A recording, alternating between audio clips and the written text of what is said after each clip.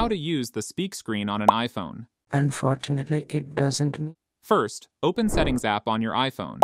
Scroll down and select the Accessibility option. From the Vision section, tap on Spoken Content. Tap the button next to Speak Screen to turn it on. After turning it on, navigate to the place you want to read. For example, open the Safari browser and go to any website. Now, let's see what the feature can do. To hear your iPhone speak the content on the screen, simply swipe down with 2 fingers from the top of the screen. An arrow will appear, letting you control the playback, play, or pause the speech. Check the content electronics hub USA logo search home.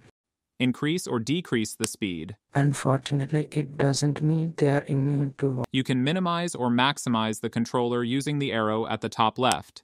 If you want the controller to stay on the screen at all times, go back to the speech controller in the settings. Make sure the show controller is toggled on. Now the controller will stay visible until you turn it off or disable the speak screen feature, and that's it.